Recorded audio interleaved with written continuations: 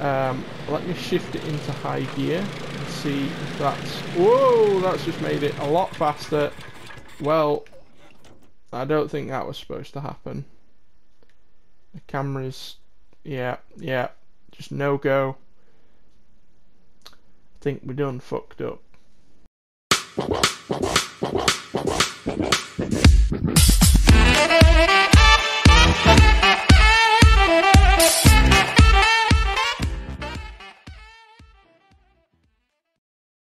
Hello everybody and welcome back to MoldyWorm Gaming Channel. My name is MoldyWorm41975 and I'm back. Yes, I should have made this video a long time ago.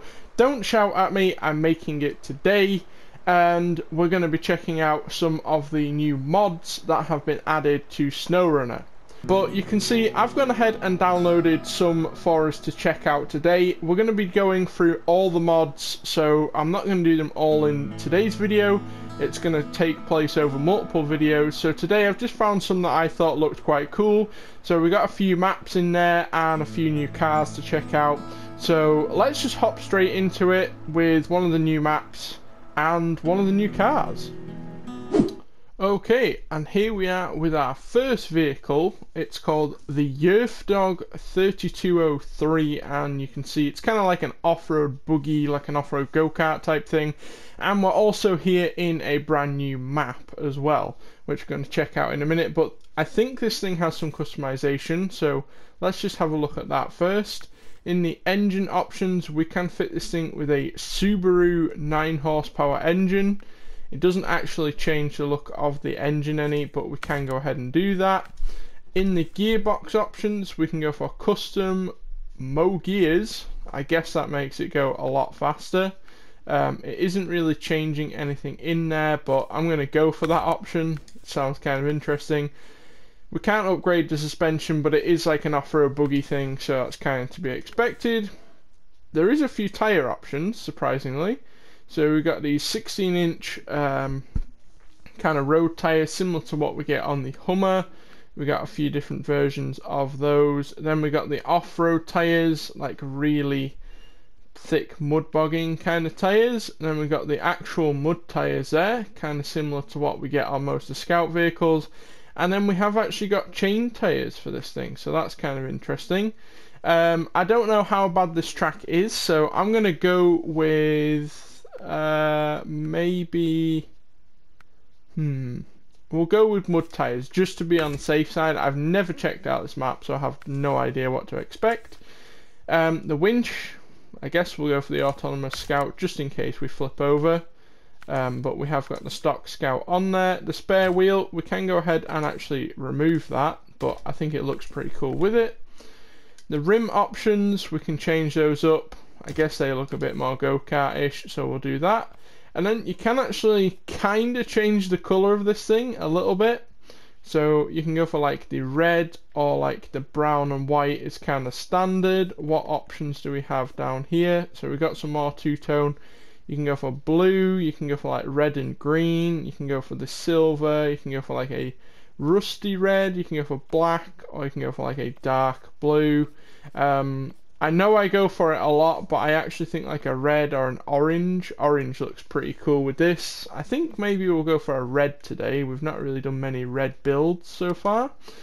And then we've got interior and exterior customization for this thing, but it's not actually letting me change any of those because it doesn't really have an exterior or an interior. That is the thing sort of fully customized. Not a whole lot we can really do with it, but let's take it outside and have a look at this new map. Okay, so here we are at this new map. I've just come out of the garage, which is where it spawns you just over there, that big shed. Camera's being a bit funky today, and this is kind of like an off-road racetrack kind of map. It's very small, as you can see. It's not the largest map, but it is kind of like a little racetrack. So it goes down here, there's a couple of jumps, it goes round the corner there, there's like another jump, round the corner to here is another jump, and then it goes up here, round there, down there, back to the start line. So not a massive thing, not like a massive track. This is supposed to be like a main road. that goes past here. We've got a twin steer down here for some reason. It's kind of funny.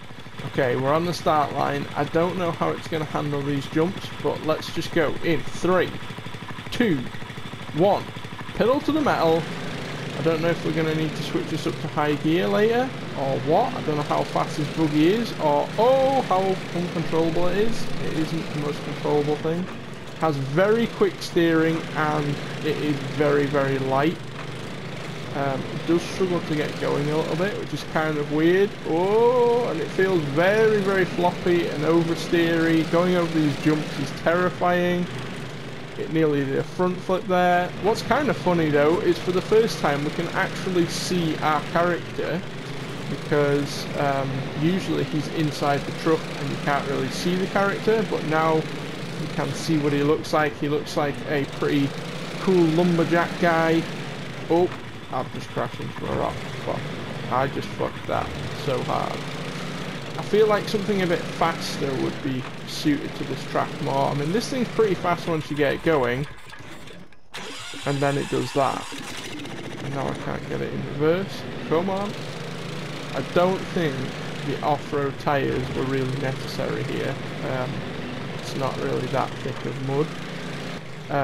Let me shift it into high gear and see if that's... Whoa! That's just made it a lot faster. Well, I don't think that was supposed to happen. The camera's... Yeah, just no go. I think we done fucked up. And here we are in our second map. Now, this is a pretty cool looking map actually. We're here in the Hummer H2.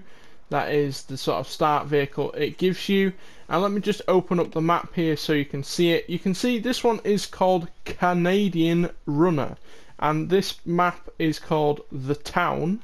Now, the mod creators of this mod have said that there's going to be multiple different maps. You can see this is the first map that it loads you into called The Town, but there's going to be many more maps that you can travel to, and they're all going to be connected via gateways like the actual SnowRunner maps are, which is really, really cool. There's loads of watchtowers to go and discover. And as you can see, this is a much, much bigger map than the previous one, so that's always really, really cool. It says over here, tyres and mechanic Bulldog? I don't know what that is, but I'm guessing that's where the garage is. So our first task is going to be to see if we can get to the garage in this new map. We have now reached a bridge to the town, but the bridge is broken. And I don't really have any kind of trucks to go and fix this. I have no idea where the garage is. That is probably the garage just right there. So maybe if we can cross this river, I can have a look if that is the garage over there. Okay, I think I found a crossing point here. It's showing up on the map as like a possible crossing point. The Hummer has no upgrades, so I'm just going to have to go carefully here. There is a truck that we can go and rescue in the future. Do not get stuck, Hummer. Come on. After much searching, I have managed to find the garage. Here it is right here. We got the trailer store. It's basically the same looking as every other garage, but I have to say I'm really enjoying this map so far. Let's go ahead and move to the garage. We've now discovered the garage. We have infinite amount of credits, as you can see, because we're on a modded map, and we have some new vehicles to check out. And the first one I want to check out is pretty cool. And here it is right here. We've got a tank. Yes, it has Tega wheels on the side of it, so you know it's going to have insane off-road capability. It's called the Pogrim IS2 M181. So we actually have like a moving turret on this. Whichever way you go, whichever way you turn the wheels, the turret turns, which is fantastic. I love that. It has permanent diff lock turned on. All the wheels steer, which is really amusing to me. I mean, it sounds pretty similar to the APC. I imagine underneath it probably is just the APC. But I have to say, this thing is absolutely fantastic. It looks incredible in this setting as well, with the kind of like off-road rustic looking village. A tank driving through looks really cool. I will say though, it is a little bit difficult to sort of control if you're not used to that kind of thing. Let's go ahead and put all-wheel drive on. You can see it locks all the wheels, which is hilarious. Okay, it looks like we're going to have our first opportunity to test out how good this thing really is.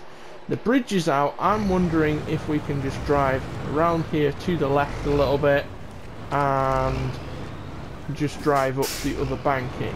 Let's test it out in this new tank boy, because I feel like this thing is capable. The wheels are actually pretty small on this thing, but here we go. How deep can we go? Not too deep. We don't want to be going right under like we just did, but you can see the capability of this thing. It is absolutely immense. If you want to, you know, smash your way through SnowRunner, then having a vehicle like this, you're going to be able to complete every contract mission you want to. I believe it can tow trailers as well, so that's pretty funny, and it does have like winch points and stuff on it. Okay, we've had a bit of fun with the tank. The final thing that I want to have a look at today, one more vehicle, and this is a pretty funny looking vehicle, but it does look like a lot of fun and I want to check it out. Okay, here we go. We're outside in our mini Julie Tuz 166. This thing looks hilarious. It's wanting to tip over quite a lot. Now there is a lot of tyre options you can get on this thing. You can have it as just a normal four-wheeler if you want to. You can basically apply every tyre model that we have in the game to this vehicle, but I think the Julie look on this thing, the small front tyres and the dual rear tyres, it just looks absolutely hilarious but fantastic at the same time.